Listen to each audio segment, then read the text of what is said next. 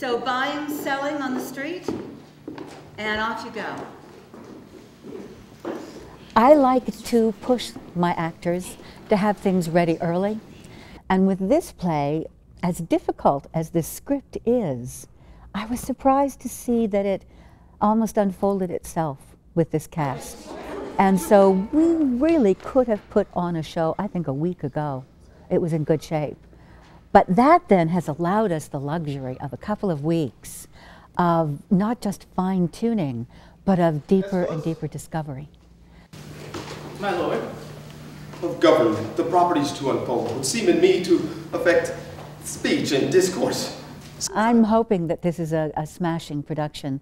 Honestly, I think it's the best work I've done in many, many ways. I would say that there are two wonderful elements in this play that are totally enhanced by the sets and the lights and the sound, the music. And that is that, you know, this play is often called a problem play because people can't figure out if it's a comedy or a tragedy or what it is. And truthfully, like life, it's a mixture of all of that.